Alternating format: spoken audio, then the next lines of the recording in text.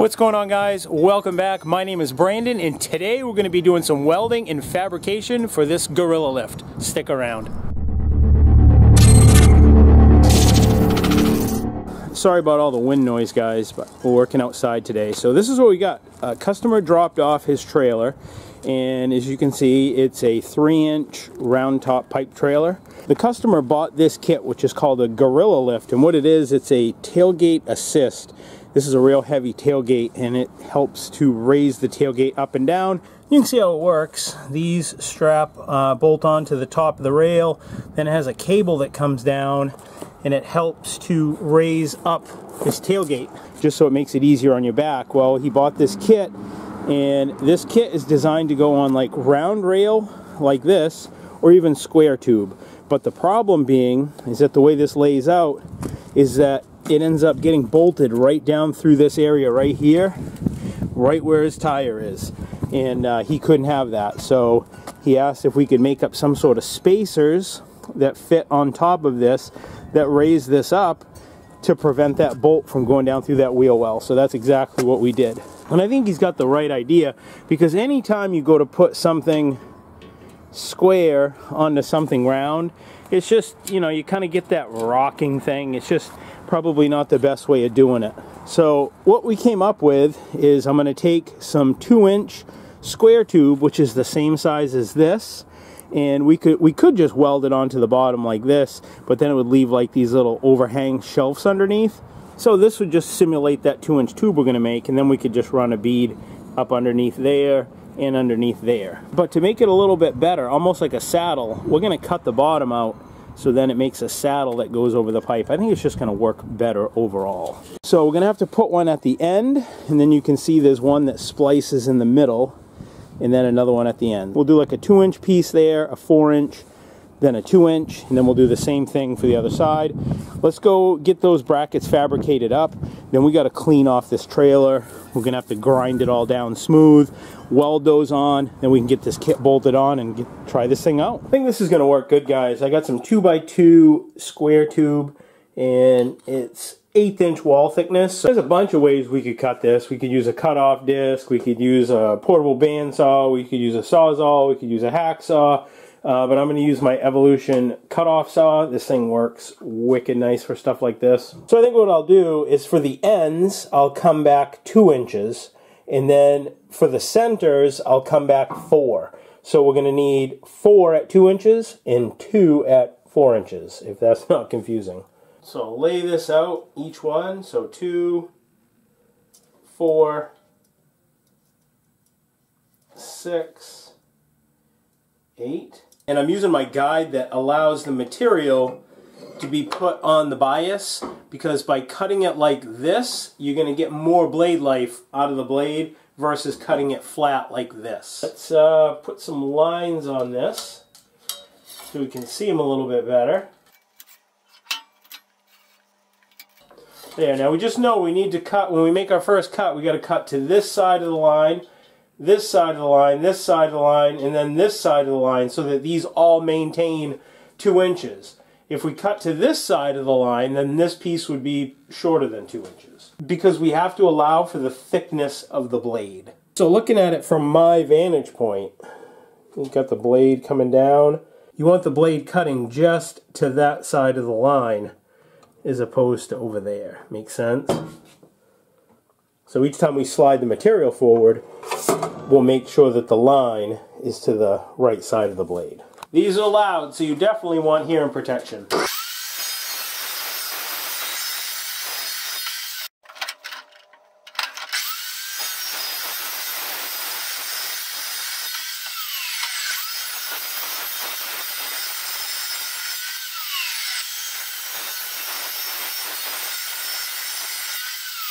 And we'll mark out the centers at 4 inches. So 4, 8.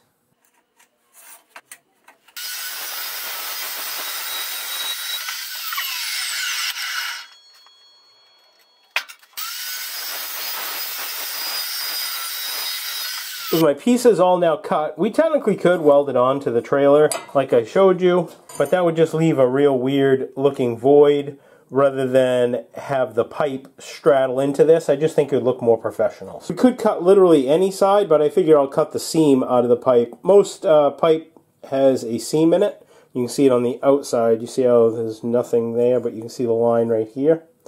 So we'll cut that seam out. We'll do it all the same on all of them. Now again, there's a ton of different ways you could do this, but I'm going to use my portable bandsaw to make quick work of this. If you want to see how I built this, it's pretty slick. Just holds a Milwaukee bandsaw. There's a clamp underneath. This comes right off and it's portable. You can use it. It's got an outlet up underneath that the saw plugs into and then a switch here to turn it off and on. It's real convenient.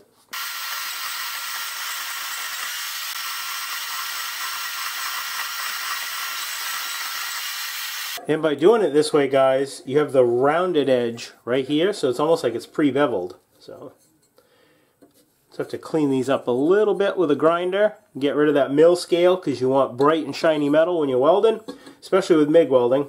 And yeah, that'll look good. It's gonna work great.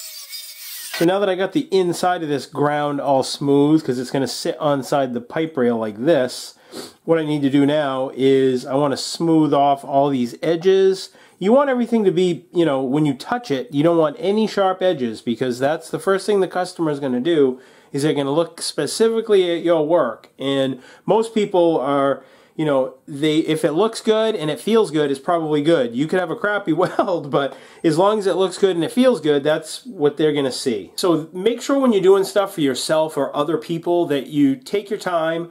It's these little details that count, is deburring everything, make sure everything feels good and it's all nice and smooth. So we're going to smooth all the edges, and then this is the area where it's going to get welded, here and here. So I'm going to want to come back a little bit and get it to bright, bare, shiny metal so that we can get a nice, good bead on there. So I'm going to clean these all up and deburr them and get them ready to weld on.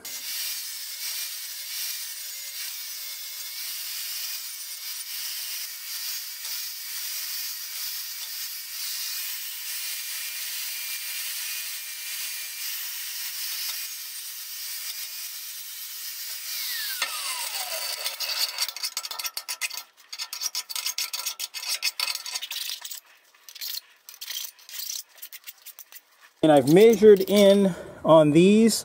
Center, from the edge to center is 7/16. Same thing there. Center to edge is 7/16.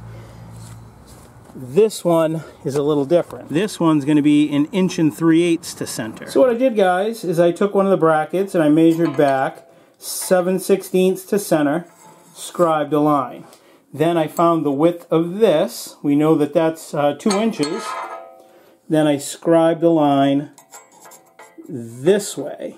Then I put in a small drill bit in my drill, and then I just clamped a piece of angle iron as a fence running somewhat parallel to the base of the drill, and clamped that down to the base of this table.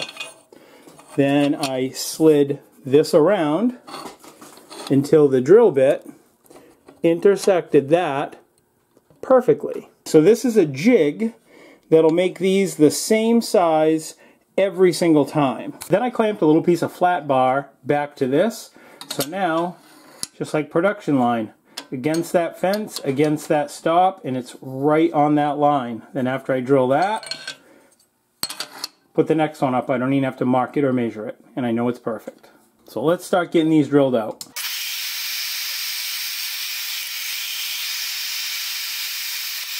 For the middle ones, guys, I did something very similar. I'm just not going to use the stop. I found center of this, which is 4 inches long, made a mark at 2 inches, then again, back 7/16 from that, back 7/16 from that. So here, when I'm on my mark, I drew a line on the fence. After I drill this hole, I'll move it ahead this much, and I'm back on that center there. We got 2 of these to do. Little tricks like this, guys, will just help make things more accurate, and it'll make it go a lot faster.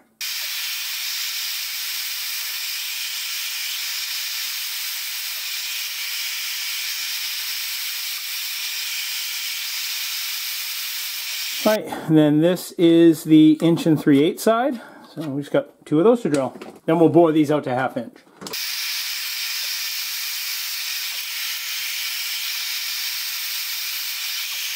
So the next thing we're going to do is I'm going to step it up a little bit larger for a drill bit, and then we'll go right to 1/2 inch. That way it'll keep our hole nice and precise.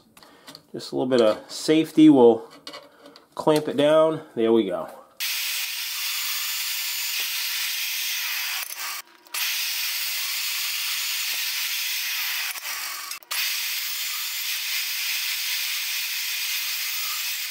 And now we're at our final size drill bit.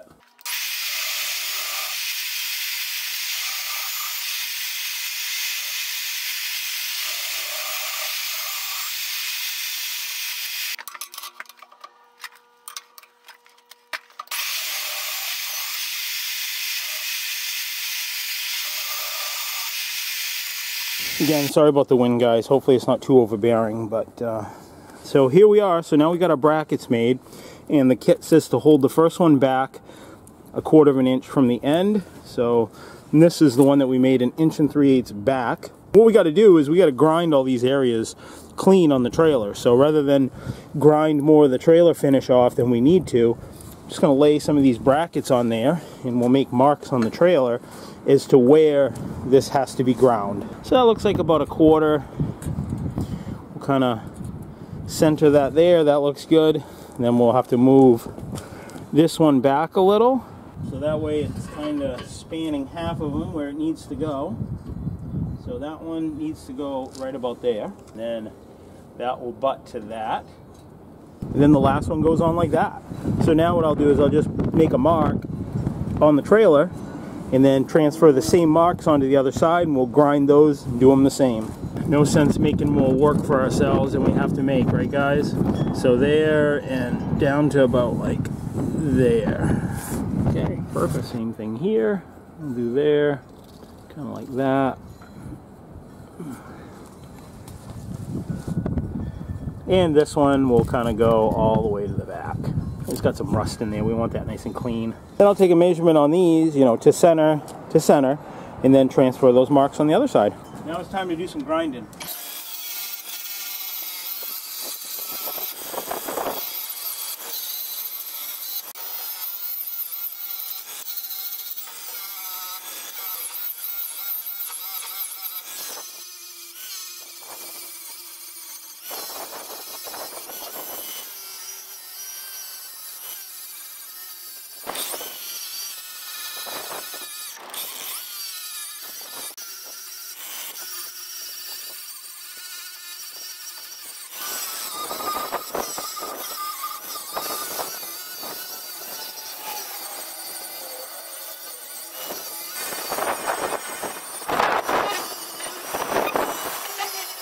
There. So these all ground. Now we're ready to get these tacked on. So one thing that the directions said to make sure of, that these are straight, but I also need to make sure that these aren't tipped, you know, this way or this way. One way of doing that is I got a level. Then we'll put it on one of the surfaces and turn it on. It's 47 degrees outside, so it's saying it's got a 1.2 degree tip, but we don't really care. So what we're going to do is press 0. Now that's zeroed it out, so that's making the trailer level. Then we'll bring that level right up here and 0 it, and that'll make that perfectly parallel with the trailer.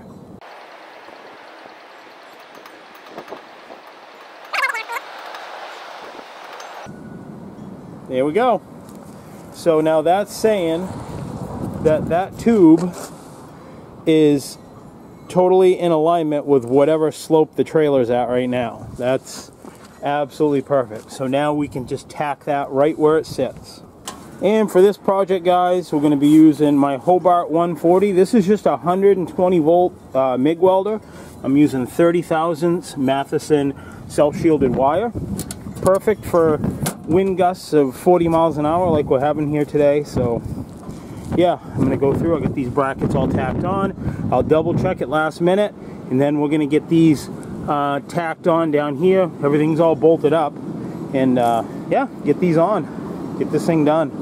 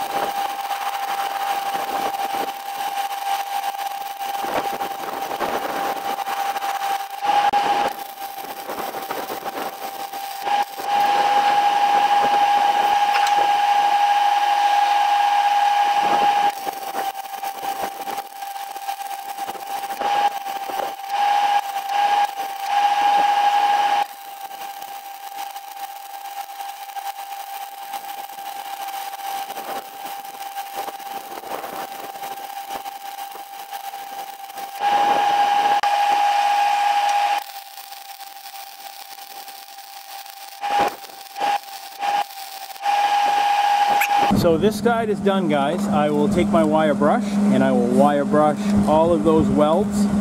That way it gets them ready for paint. Then I'll take my entire setup and move it on to the other side, and the welding for this project will be done. Then we just gotta hook it up.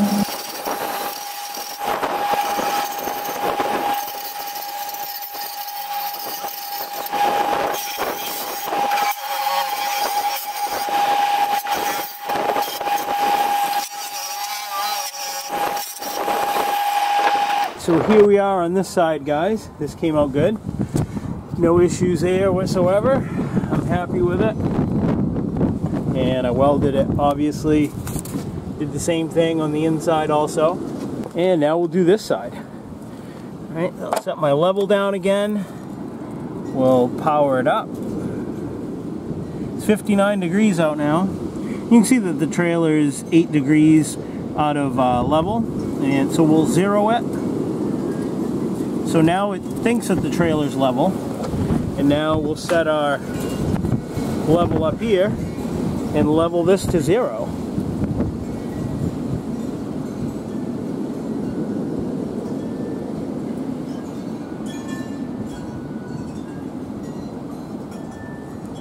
There it is. It's saying the right side's got to go down a little bit, so we just got to tap it over. That could be the wind too causing that. Probably is a little bit of the wind. Yeah. Oh yeah, look at that. Wind's actually blowing this way. So saying that's where it's got to be, guys. So we'll get that tacked on the same way. Hold it in 1/4 of an inch from the end, and we can start assembling this.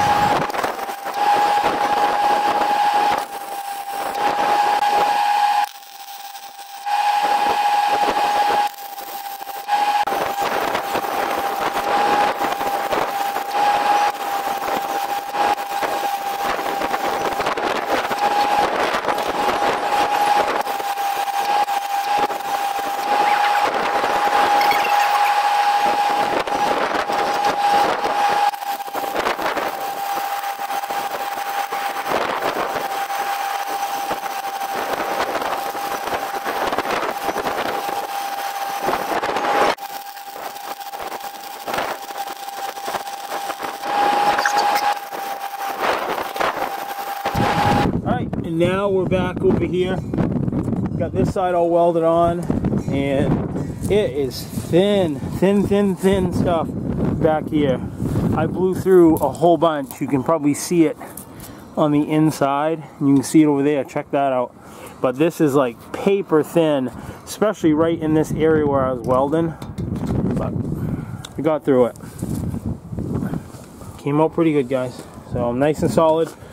So before we paint everything, I'm gonna put this all together and then we'll paint it very, very last. I want to make sure that everything is right with this before we go painting stuff. This goes down through there.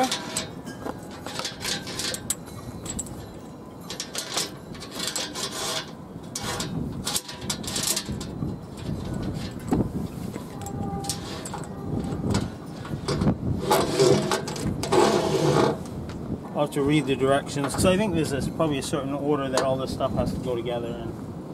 So then the next thing they do is they give you these little S-hooks so you can stick them in and just try the balance so that you're not just perforating your trailer.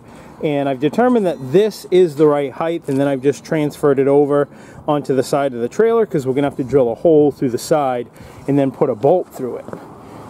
So one of the issues that I had is this trailer came with a spring assist on it, but the spring assist just wasn't powerful enough. It actually had one on this side and one over here, and I called the customer up and I asked if I could experiment by taking these out, and he said sure, go ahead, just use your best judgment. And whenever I approach things, I try to approach it as though it was my own equipment. So if this was my trailer, this is how I would have done it. So I started by removing one. The issue that I was having is with no tension on these at all, I put the tailgate down and the tailgate was popping back up. So you can't have that because when it got to about 3/4 travel, there was all kinds of weight on the gate. So I removed one spring, that helped, and then I had the tailgate all the way up. I put just a slight bit of tension on each side so that these cables have a little bit of tension on them, and now the thing works awesome. So now it goes all the way down as it should, and then I can flick my foot up underneath it and then catch it with my hand like this, okay, and then just flick it up. And it almost does it on its own, just like that, and now it's all the way up on its own. There's really no weight hardly at all on this tailgate, and that's what you want. It's good on your back, and you know, it's gonna save your back. So in lowering it, it's gonna keep your feet so they're not getting smashed. I guess he's got a real heavy John Deere tractor that he puts on this, and this gate has been beefed up and it's had these skids put on it, like these little skid plates. So this is a extra heavy tailgate, and I can see without a spring assist how heavy this would be. But yeah, this works really nice now. And just whoop, plop it forward, stays up on its own.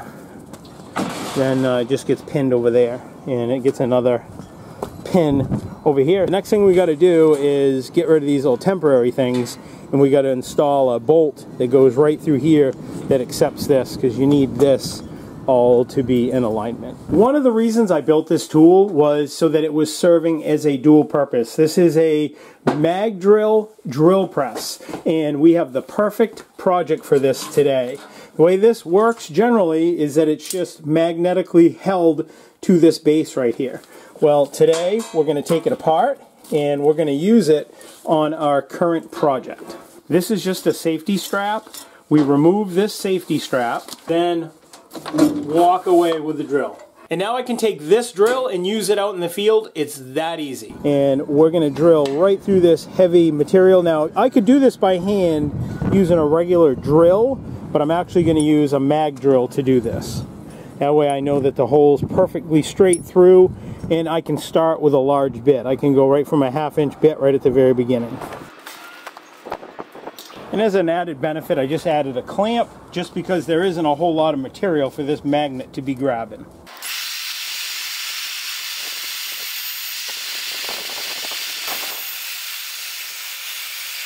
Yeah, just like that.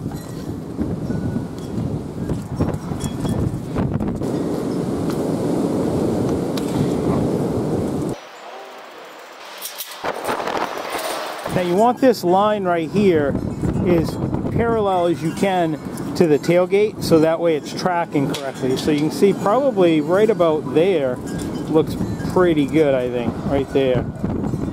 That looks to be like right in line with it. This camera's tough as nails. It's literally blown off the stand 3 times today. Now we'll just tighten this down with an adjustable.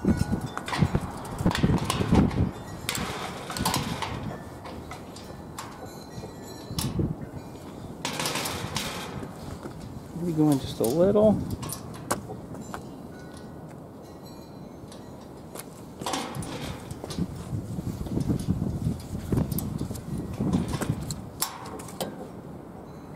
Yeah, that looks pretty good, I think, like that. I'll give it a try, make sure there's no binding before we do the other side. Oh yeah. Boy, that's nice, guys.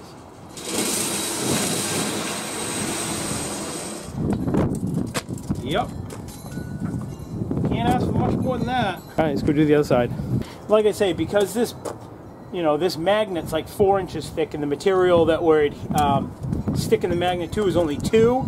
It doesn't have a super tight grip like it normally would, so I'm just putting a C-clamp on it just as an added measure. And you always use the strap. You know, if anything should happen, if you know, you're on a job site and somebody cuts a breaker, or you're using this tool and you trip a breaker, if you lose your magnet, the tool's going to come crashing to the ground. So you always use the safety strap, always. And if you guys are wondering what I'm using for cutting fluid, I'm using a Napa bottle, but it's actually the Evolution cutting fluid, and I dilute it with water.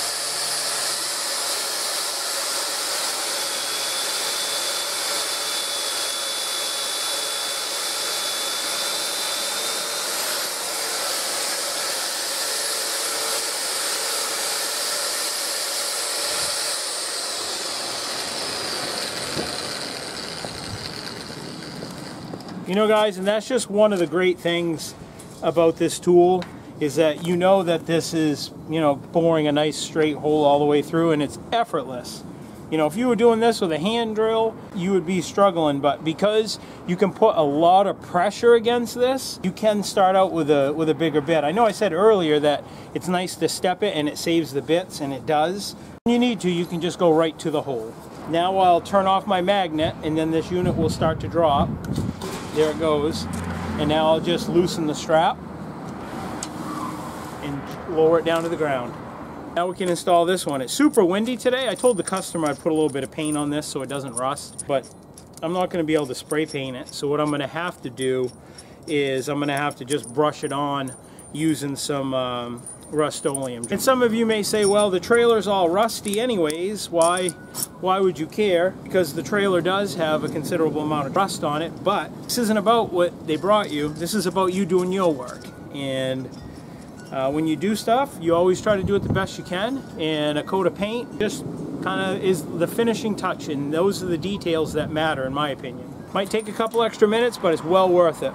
And when you do these fine little details, you'll be known for that. And people, believe it or not everyone really will appreciate that, but the clientele that you're looking for, they will appreciate it. There. Yeah, that looks good. This thing is installed, everything except for paint. Get my tools put away and get this thing wrapped up. All right, here we go.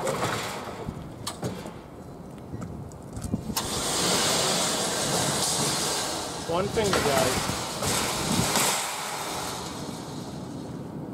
That's it. Pop it up. You could pop it up with your foot. Grab it with your hand. Perfect. If you got a bad back or any issues, or, I mean, as we get older, When you're younger, this probably wouldn't be a big deal, but as you get older, you appreciate these things. This is nice. Yep. This is a nice kit. I'm impressed. Yeah, and the customer should like it too. Good. Alright guys, that's it for this one. Now on to the next job. New videos every Friday. I will see you next week. Please don't forget to like, comment, subscribe, and share. Till next Friday guys, I will see you then. Take care, stay safe, God bless.